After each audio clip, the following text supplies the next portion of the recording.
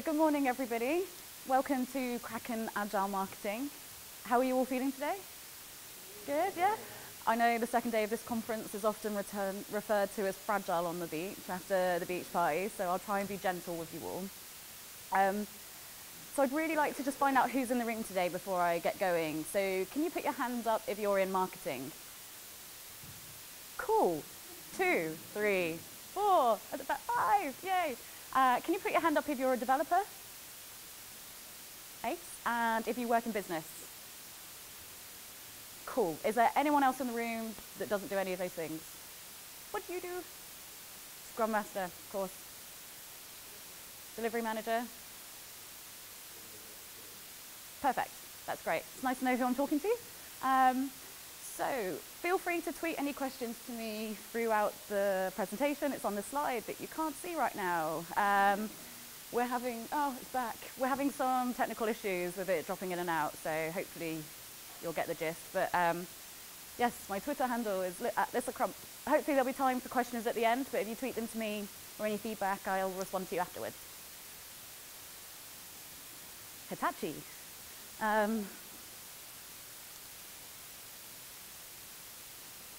So I'll go to the next slide, even though you can't see it.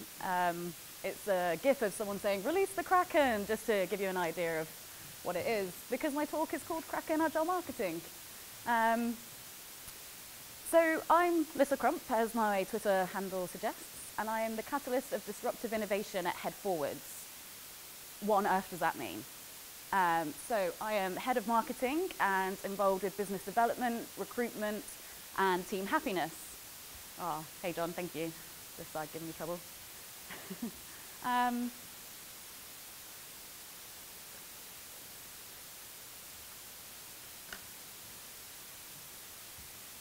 It's all right, we're just waiting patiently as people are coming in. It's not really technical difficulty. We're just letting you come and take a seat before we carry on.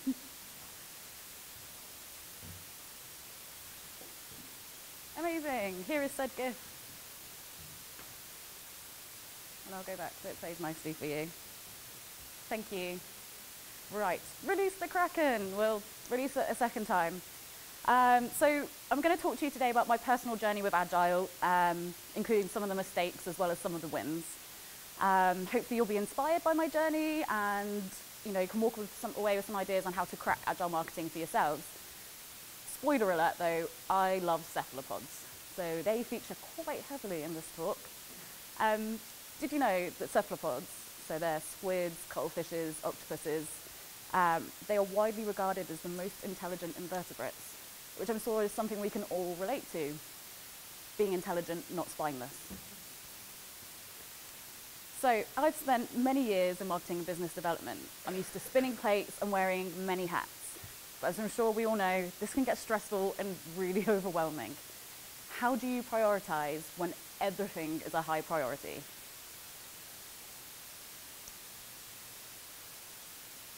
I started my Agile journey 5 years ago when I was sales and marketing manager at an e-commerce and manufacturing company. The company was growing really rapidly and I was managing many different departments, which was really challenging. I have notoriously high standards. It's a pain for other people, but I do. So how do you make life easier while still being efficient and keeping up to your high standards? You adopt Agile. Yay! So at the beginning of my Agile journey, I was the only person in my company trying to adopt Agile. Yeah. The first thing I did was introduce a board, and honestly, at this time, I didn't even know the term Kanban. My morning stand-ups were solo. Interestingly, squids are normally loners in the water too. But luckily, my team started to grow quite quickly, and the Kanban board worked extremely well for us. But I still couldn't get buy-in from the rest of the company. This is a common problem with Agile adoption, not being able to get buy-in from the top, which is something that I really struggled with. However, even without this buy-in, Agile was still solving problems. There was visibility of the work being done. And I'm sure we've all worked with people that want to see every single thing that you're doing and proof of what's happening and just, know everything. They want evidence of the work being done. adopting Agile can clearly show what you're doing, what has been done, and what you're about to do. So there's benefits in that. It also works when you're approached with the, can you just tasks? Yes, I can do that, but what task from my board would you like me to drop so that I can do this task instead? That was a really valuable tool because it helped people realize that actually you can't just magically find this time to do this urgent task. Something else that was planned has to be shuffled down the backlog or the priority tree. Adopting Agile really helped with my prioritization. It enabled me not to just go for those smaller, easier wins that you want to do because, hey, they're easier. And you feel like you're ticking more things off your to-do list. But it enabled me to tackle the big tasks. We would estimate tasks at this point. We'd give ourselves 100 hours for the month, leaving some time over for emails and phone calls and all that kind of stuff. And we color-coded our tasks on our board to show which areas we were spending most of our time on. There's a really interesting story that I was told when I first started having some Agile coaching about a company with a software development team. And they were frustrated because they were doing the tech support for the whole business as well. So you're in the middle of creating some great code and you're working on something really cool. Can you just come upstairs to floor 13 and fix the printer? That's really going to help with your flow and your creativity. But the powers that be weren't really understanding of this as an issue. They're like, oh, it's fine, you're here anyway. Why would we pay somebody else? So when they started doing the Kanban board, they color-coded their tasks and say, I don't know colours, purple was their colour for tech support. And they'd mark down the hours, and then they showed it on the board. And eventually, the powers that be saw this and saw how much time they were spending on tech support. And these are 40, 50, 60 grand a year developers. And think of adding up that time and money that was spent by them doing all this work. They realized that, hey, actually, for 20 grand, we can get tech support in, and we're saving all this money, and these guys are sticking to what we're paying them to do. So there's a really good example that I waffled for you all, so hopefully you got the point, about how color coding tasks can really help with the powers that be and yourselves to see where you're spending time and if it's the best place for you to be spending time.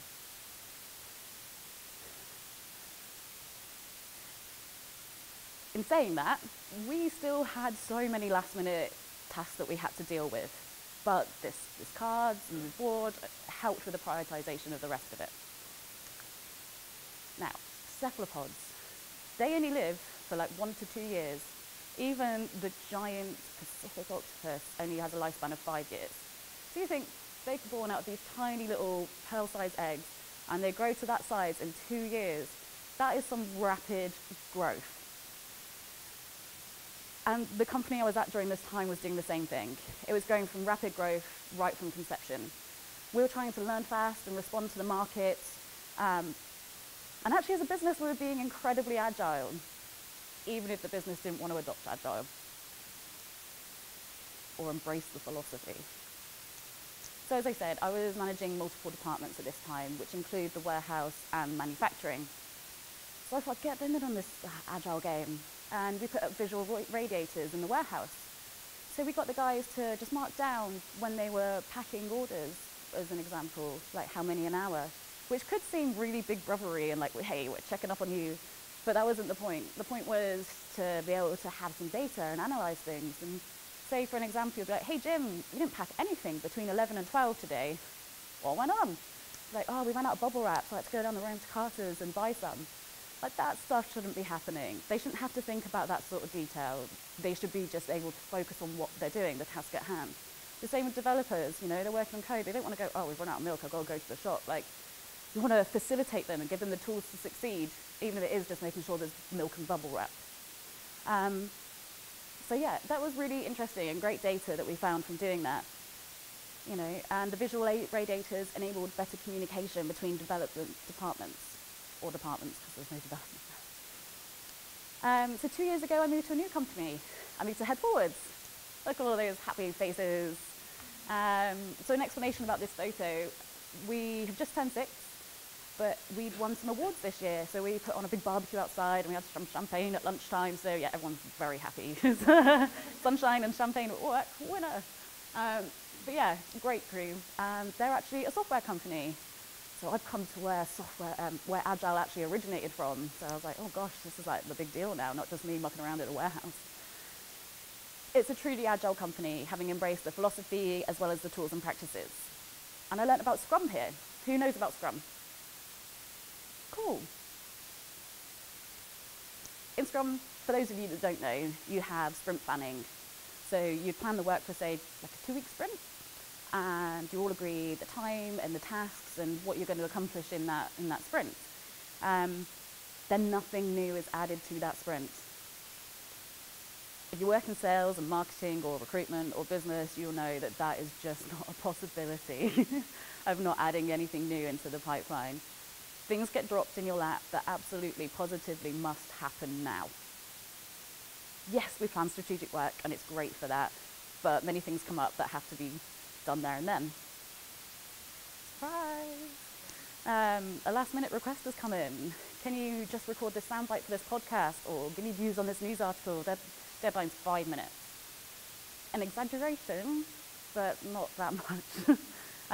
So how do you combat that? In joining Headforwards, I was back to the solo stand-ups. There were 3 people in my office, but we were all working quite separately from each other. Oh, did it play? Did you get to see someone right? Yeah, okay. I was just expecting a bigger laugh. So yeah, Headforwards has grown rapidly though, and in 12 months we've grown from 57 people to over 100. Yes. Recruitment is all done in-house here, and it's become a large part of what I do. And my team's grown recently, and I'm lucky to work with a great bunch of lunatics who share my work. It's been a lot of fun, and I can say that because they're in the room, so it's all right. But sometimes it's been challenging trying to teach them about Agile, but it's been rewarding and fun. So how do I make Agile work for a business team at Headforwards? Boards! This is the board I was first using when I came to Headforwards. Again, I was allocating 100 hours a month, which isn't something we do anymore, but at the time that's what I know and that's what I did. So here I'd have, I don't know if you can see it, so next quarter, next month, this month, oh no laser, blocked doing and review. Again, they're color-coded. I'd put an hour's limit on, so I think that was going to take 10 hours and I'm doing that at the minute, etc. And the cards would move through. And I quite liked having the this quarter, next quarter, month thing, because marketing, you're thinking about long-term things, long-term goals. What I want to be doing in 6 months. Oh, this conference is coming up. I really need to submit something or think about sponsoring it. So it was quite good to give you a big, pipeline view. As the team grew, the boards grew too, and how we used it changed and evolved. And I'm really sorry for this dodgy picture. Turns out we don't really photograph our boards very often. And I was going through our archive trying to find some to demonstrate and explain to you. And it turns out one of my colleagues took this creepy shot without me knowing. So thanks, Jenny. I don't know why she's photographing me randomly in the office, but yeah. So this is the board we were doing. And on the left-hand column were our daily tasks on the outside. So you didn't forget that you had to do those things every day, like check your emails and check the AdWords account. Then we went into swim lanes. So you'd have a column, so that top row was me, and the next one was someone else, and that's what you're planning to do this week. And then it would go into your doing done column. The columns were, and then it goes into reviewed and then blocked or on hold. We wanted to work well together and not silo ourselves. We wanted to be more of a Venn diagram where we overlapped and we all could share the tasks and roles together. So we realized that after a while this wasn't working for us because we'd separated ourselves already before we even started pulling the work through. So we changed. When you're not siloed, you wear a number of hats, and it can be really important to keep track of those hats. So to make this easier, we color-coded our post-its again. So green is marketing, orange is recruitment, blue is business development, and pink is admin. I mean, this isn't our board, but I just think it looks really cool. But using color-coded cards wouldn't work well for cephalopods. They can change color from their skin, but actually it turns out they're colorblind. And researchers have now realized that they have a gene that's normally found in the retina in their skin, so they can change color to their surroundings without being able to see what color it is. Madness. So, as I said, we recently made some changes to our board. So now, again, we've got the daily columns over here, so things that we do every day. And then we split it into sections, so marketing, admin, office plan, finance, business development, and recruitment. And we put the cards in priority order, so they're all at the top, the most important down to the least important. This next section is what we're doing and what we're planning to do today, so work in progress. And then each of these columns is a person, so this would be myself and then my colleagues. The idea, and then again, blocked and on hold, and the done piles, which is where it starts to get a bit scruffy. Again, the lines aren't as neat as I'd like, but I was told I wasn't allowed to neaten them because I had to show you real life. So the idea is that once you finish your day, you're pulling tasks from the top columns across the board. You look at which ones you can do, because there might be something in the top column of finance that I can't do, but I can do the recruitment task, so we work it like that.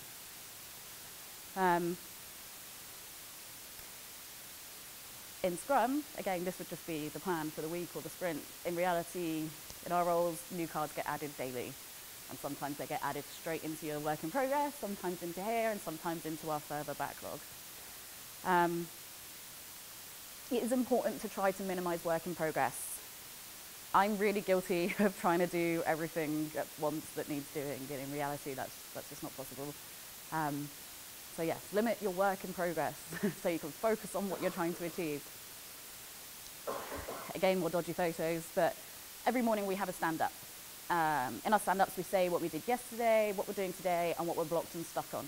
And quite often we'll find there might be a single thing that's blocking us all on something. There might be one person from outside of our team that we really need feedback on certain things for before we can progress forward. So it's really interesting to analyze that and see what's happening and then find out what the reason is that we're being blocked by a person or on a certain task. Other people's tasks might actually change our prioritization for the day as well. It might be that one of our clients is extending a contract, so we need to hire another 4 developers for them.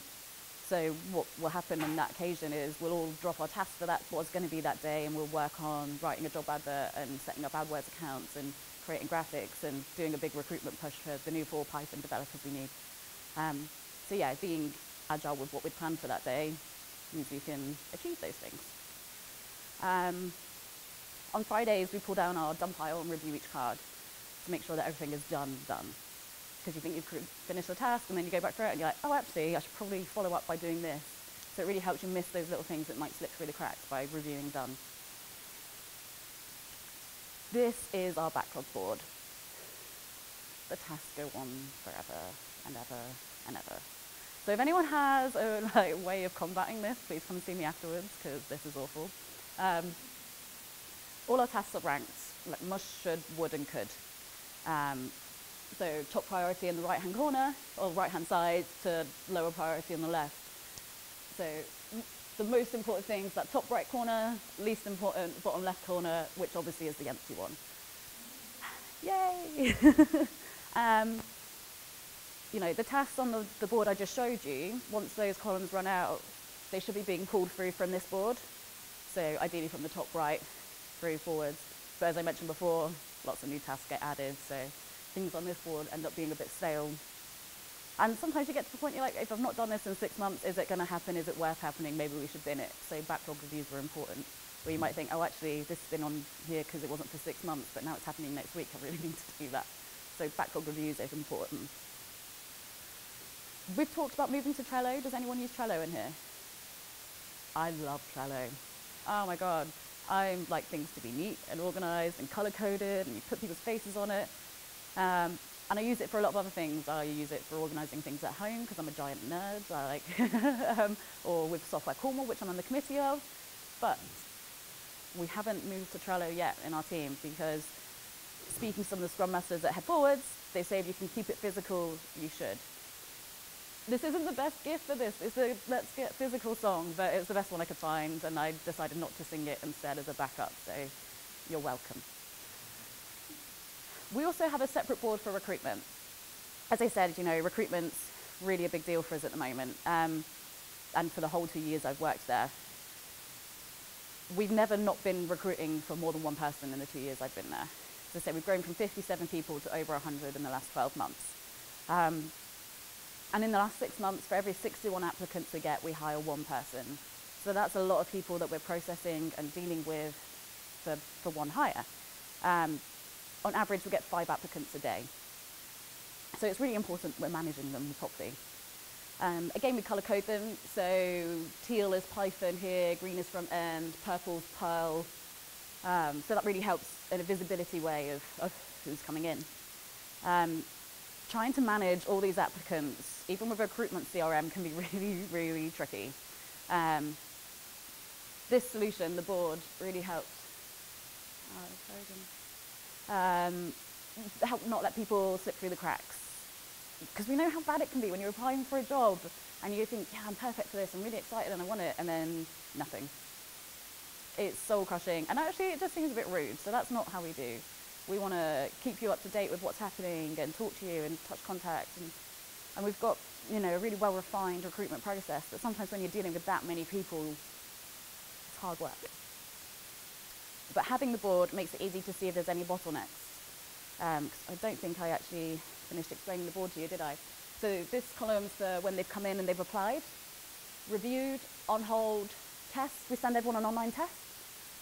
It's first interview, tech interview, final interview, offer, no, which sounds really like angry with capital letters on there, and then highlights on the right.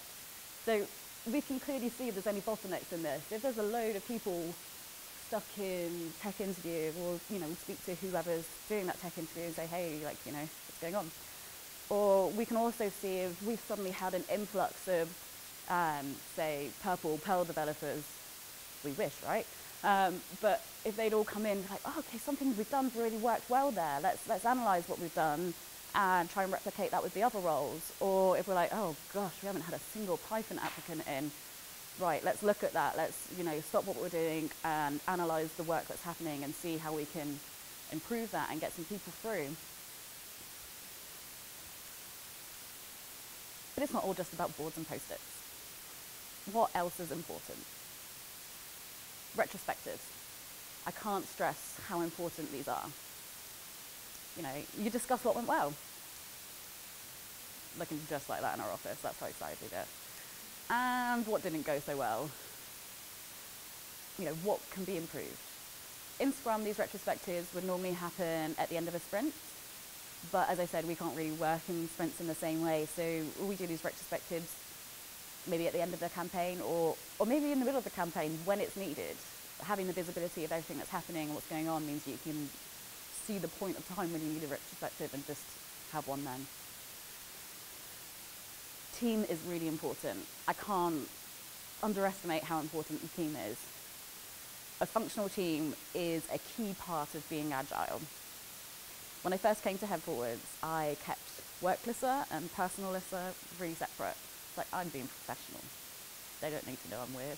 Let's keep them two separate. You know, I'd still like talk to people and have lunch with people and go to the socials, and we had so many socials. Every month we're playing laser tag or bowling or barbecuing, and I'd still go and meet people, and it was lovely. But then something happened. A friend of mine joined my team when we merged with another company, and she's been a best friend for many, many years. And she just wouldn't let me do it. She wouldn't let me be work with her, and just drew out the crazy and the weird. And now, you know, I'm just a weird dork at work, but I prefer it. I've made some really great relationships with my friends and my team. You know, we know personal things about each other, and that's okay. I didn't think it was, but it actually really is okay. It helps build the trust that you need to be, you know, to perform well. Being vulnerable can increase the team potential. And that's important to know and learn, and it might be difficult for some of us when you try and keep closed off, but it's something to think about. You know, another part of our team is that we all have autonomy. So everyone knows what autonomy is, don't they? Yeah. And that's a really important thing. Empowering people to make their own decisions and do their work and get on with it, that also really helps. There's no hierarchy. It's a linear structure. Everyone's trusted and empowered to do what they want to do, or what's right, do the right thing, should I say, not what they want to do. And that helps the team succeed. Transparency is also really, really important. a lack of transparency can force an Agile project to fail. We tried to be completely transparent at Headforwards, but we accept that we as a team have limitations. There are no hidden priorities, no hidden work. Everyone knows exactly what is currently being worked on by the team and what will be delivered. You know, Scrum by nature keeps everything visible. And interestingly, it's not just me that thinks marketing needs to be agile, which is great for me to hear. Earlier on this year, I went to the Marketing B2B Tech Summit. And Paul Taylor from IBM did a talk on why it's time to get agile. And it was great to hear other big tech companies like IBM and Microsoft talking about their journey to embrace and adopt agile. Also a big focus point on this event was about how sales and marketing teams need to work together, and the sales team should take marketing people out on the road with them, and they should all sit together, because that's how you grow a business and expand it.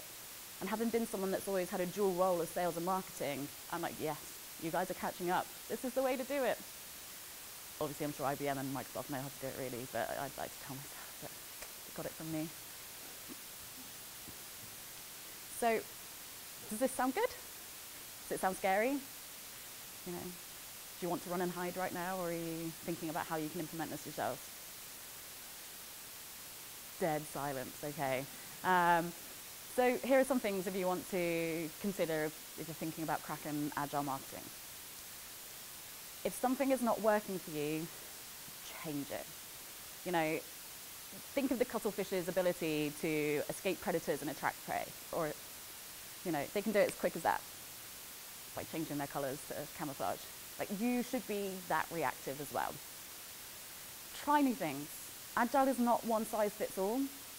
And cliche alert, sorry guys, Agile is a journey, not a destination.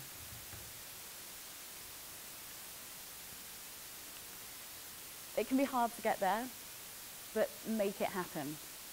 There's a story that I really love about an octopus in an aquarium. And by saying octopus there, I might have given away the ending. But I guess from the title of the talk, it's probably kind of obvious where I was going with it. There was a tank, and fish kept going missing from it overnight, and they couldn't work out where they were going. And there was a security guard that would do walks around the aquarium at night, and they still couldn't find where these fish were going. So they decided to set up CCTV cameras to catch this mysterious nighttime fish catcher. And what they found was the octopus was escaping from its enclosure, scuttling across, I don't know if they scuttle, but eating the fish and getting back to his own enclosure without anyone noticing. He was timing that so he'd miss the security guard doing his rounds. How freaking clever is that?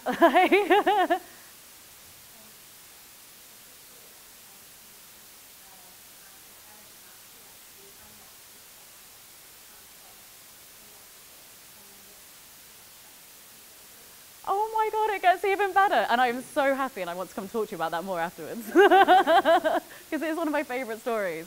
That's so cool, sorry. Right, it's like when you meet a celebrity, isn't it? So another issue to combat is reluctancy. How do you combat reluctancy? I don't want to do that. So pace lead is an NLP technique. Sometimes people are reluctant because they're skeptical. You can solve this by showing them how it really works. And, you know, eventually they will come on board. You can make them feel part of the team, like really part of the team. Show them your vulnerability. And when they really feel part of the team, they're not going to want to let the team down. They're not going to want to let you down. Confront the resistance. Not in a, you know, Star Trek resistance is futile way, you know, but look at the team member as a person to be understood rather than a problem to be solved. I think that's a really important thing, because we can forget that when we're struggling. They're a person to be understood. And remember, it's okay to fail, but fail fast. You know, NLP teaches us there's no failure, only feedback. And I love that. You know, when something goes wrong, be like, hey, how can I fix it? And that just reminds me of the keynote yesterday. Everyone ready? Fantastic! Okay, no one did that with me. Thank you. Thank you. I can remember that later. But yes, I love that there's no failure, only feedback. Learn from mistakes and improve any processes or ideas. Squids have an ink sac that they can release really rapidly, so they can escape from it whatever's going wrong. Now, I don't recommend you escape a bad meeting with a smoke bomb, but if something's going wrong, take action now. Fail fast. So what has been the hardest part of the Agile journey for me? MVP.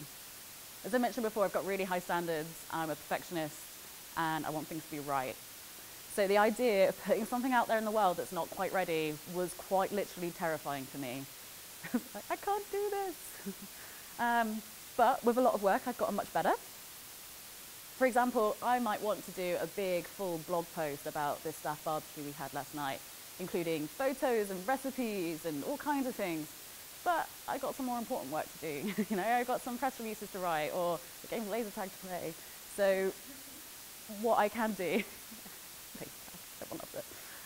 is instead just do a short social media post, like 2 sentences and a photo, and it's not going to have the same impact, but it's good enough. Now, other people's version of MVP can sometimes be wrong.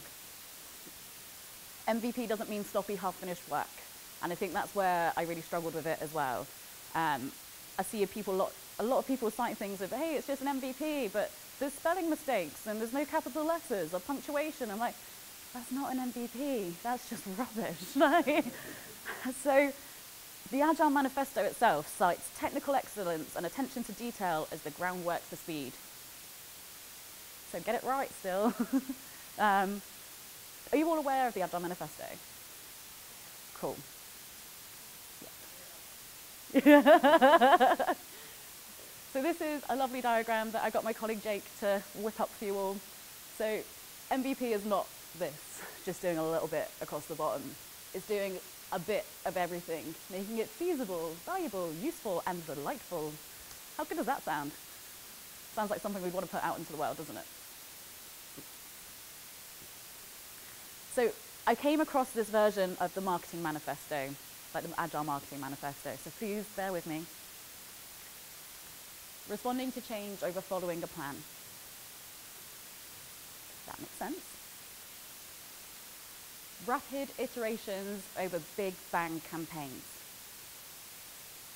Okay, yeah, so let's do small little things and see how they work rather than spending 6 months marketing budget on this big TV ad, which everyone actually hates and then we get really negative press for. Let's do some smaller little things, maybe some targeted advertising. Testing and data over opinions and conventions. So I've mentioned the previous company I worked at, and we made off-grid portable wood-burning stoves. So it was all like bushmen and outdoorsmen and, you know, wild men. And so that's who we were planning to market it to. But I was like, wait, how about glamping? And that's a completely different kind of user. That is typically, if we're going to stereotype, type of user, middle-aged woman with a university degree with 2 kids, probably doesn't work anymore. Those are the real narrow stereotypes. Sorry guys, but we do that in marketing sometimes. So marketing this product in a slightly different way to them really boosted our sales and helped us get more mainstream for the same product. So let's not go over our opinions and conventions if they're not going to want to be out in the woods. Let's look at actually testing it, you know, doing a small marketing campaign and reaching out to some of them through a magazine and then seeing what happens and going forward from there. Many small experiments over a few large bets. And individuals and interactions over one size fits all. Totally contradicting what I just said then about stereotyping people for advertising, but this is right, you know. Collaboration over silos and hierarchy. Exactly how we run our team. We work together with other teams, we work together with other clients and networks. Software Cornwall. Software Cornwall is a great example of that. Is everyone aware of Software Cornwall?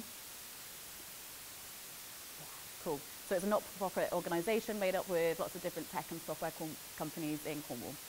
And we all work together to promote the industry and help people realise that it's a great place to work and do business. And due to the work we've been doing, we've been ranked in the top 5 tech clusters in the UK for the last 2 years running. And we're the only place to be in there for 2 years, so Cornwall's right out, guys. So, did you know, another little fact shoehorned in here, but the word Kraken is taken from Norwegian, and it means an unhealthy animal or something twisted. See why I like it? And in modern German, Krake means octopus, but can also mean Kraken. So the sailors would see the sea gurgling and surfacing fish and a plethora of jellyfish, and they'd know that something was up down below. So whilst fleeing the sea life always preceded the Kraken's approach, it didn't give the sailors enough time to escape. So ultimately, if they saw that, they were doomed. The monster's great size and many tentacles made it difficult to evade. So what's my advice? Be the Kraken, not the sailor. So what are the key points I would like you to take away from my talk today? I mean, cephalopods are awesome and very agile creatures, and I could literally watch this GIF from SpongeBob SquarePants all day. I find it really oddly mesmerizing and relaxing. I can't even remember what episode it's from, but I just love it. It's mad, completely mad. But on a serious note, what do I want you to take away from this? Get organized, put up a board, have stand-ups with your team, you know, really think about what you're doing and what you're trying to achieve and where you're going. Have retrospectives. Look at what you've done. Has it worked? Could it work better? How could you do it differently? Be a team. Super, super important.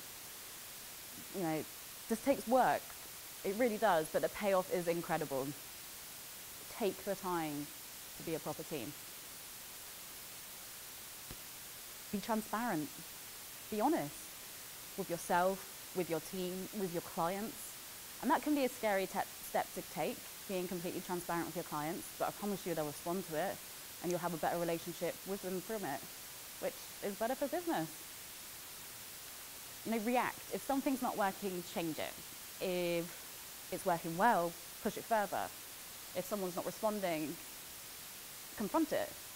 Not in a aggressive way, but raise it there and then rather than waiting and letting it fester. Address issues. Kind of just covered it, but you know, address any reluctancy in your team. And fail, but fail fast. Refine the MVP. Remember, it doesn't mean sloppy work. It really doesn't. And finally, you know, enjoy it. It is a rewarding and dynamic way to function as a team and see quick results. Thank you.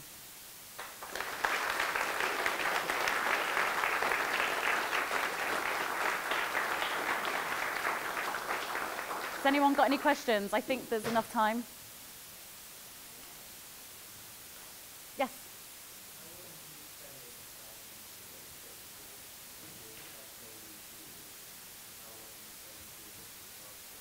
Every day we're on the board doing our stand-up, so that's when we move the cards. So you move it into done or change the priorities. You can also change the priorities when you do a backlog review, and if I'm honest, we don't do it enough because we're stuck in that doing cycle. We're doing the stand-ups, but we need to do backlog reviews more often. So I don't have a good answer for that. It depends on your backlog, really. Is it? Yay. Yeah. Yeah. Anyone else? Yeah. Interesting. No. We were for a while, we were keeping them, but then we just had like boxes full of Post-its, so that was a bit weird because we never looked at them. It is a benefit of using Trello or something. Yeah, there is that. It's a very valid point. I like to be able to have that data to look back at, but at the moment we don't have a function for that. Was there one behind as well?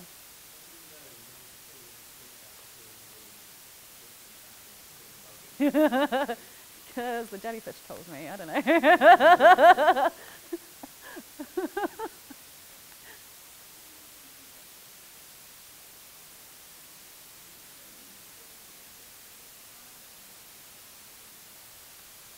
See, it's a very, very valid point. I know I mentioned earlier that I was doing stand-ups on my own initially, and then I changed from the physical board to Trello again, because I had some stuff on Trello and some stuff on there, and I thought I'd go straight to that. But then when new members of my team joined, we decided to go to a physical board, because when you're first starting out, actually it's easier to get up and do it around something physically to get into it. And for a little while I had all my tasks on Trello and on there, and I was like, I'm just duplicating things, so I'm just going to stop Trello and go to the board with everybody else. And we talked about putting the backlog only on Trello, so it was easier to manage and reorganize and prioritize. But then there was the concern about having one thing on Trello and one thing in Real, and then every time you move the Trello card through, you'd have to write it on a post-it and put it up, and it just seemed like duplication of effort. So there's talk again of moving on to Trello, but then there's some people in the business that say, you know, keep it physical. So we're undecided at present. Is there anyone else? Oh, hello up there, sorry. There's people upstairs.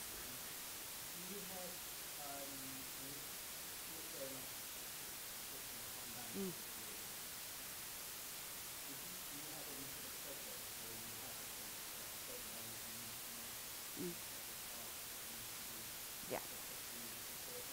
Yeah.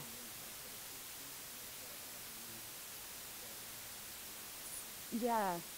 So I guess a prime example of that would be Headstock, which is an end of summer festival that we organise, and actually we tend to have a separate Trello board for this, because there's so many little tasks that have to happen for this one festival that we organise that we couldn't put them all up on that board because there's not enough space for it. Because we don't put an hour time on it either, you can't tell just from post-its how weighted they are in time. So my colleagues have so many post-its in a day, which says they're all quite smaller tasks, like looking after HR issues and people in the team, whereas some of mine will be up, and actually that's like 20 hours work on that one card. So planning the festival involves lots of smaller things. I've got to order the wristbands, I've got to get the generator, I've got to organise the toilet, so we tend to put that on a Trello board and just have one card on the other. Yeah. Yeah. Yeah.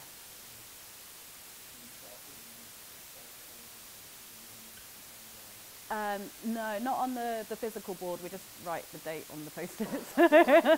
So when it's pulled through, we know that it's more urgent. Particularly for like deadlines for getting like papers submitted and things like that, just write the date on it and have to be vigilant. Whereas I know Trello, you can put alarms on things, which is great. But is there another question down here a second ago?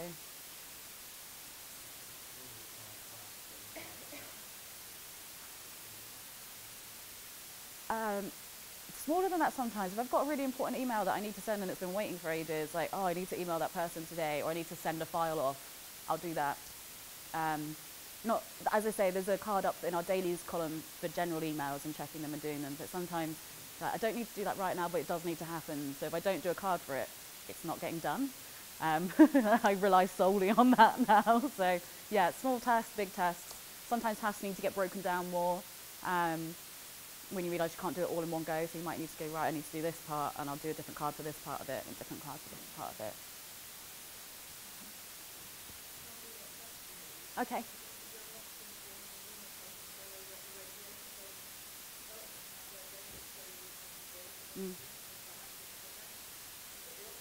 Yeah. And actually, all our development teams do that. They have Trello up on big screen TVs in their office with touchscreens. They work in real time with people in Japan, like one of our clients and things, so having that visual real time is important. But yeah, we've discussed doing that, having a TV with a touchscreen in our office.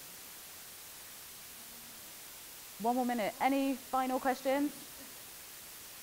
Yeah. Biggest task I've put on the board? Yeah. Okay, so I've got one task that's up at the minute that is rewrite every single bit of copy on the website. So that's massive. Maybe that's one of the ones I should break down into rewrite this page and rewrite this page and rewrite this page. But at the minute, I'm not ready to do that. It's not as high priority as other things, so it's more of a placeholder card, so I don't forget that I really should be doing that. Perfect. Thank you so much, guys. You've been great.